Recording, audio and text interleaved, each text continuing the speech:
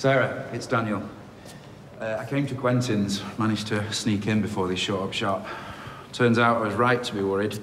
Adam and Lydia were here, rowing. No sign of them now, though. If Adam turns up at the party, will you please get him to give me a ring? Bye. Now who's walking away from the responsibilities? Lydia, talk to me. You're not sorry. Just want to get back in Sarah's good books and back into her knickers. I meant every word. What's wrong?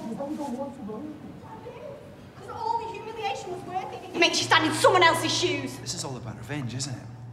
You don't care about Sarah. You don't care about getting to the truth. You just want to cause chaos. You get buzzed for it, don't you? Lydia, Lydia. Get up!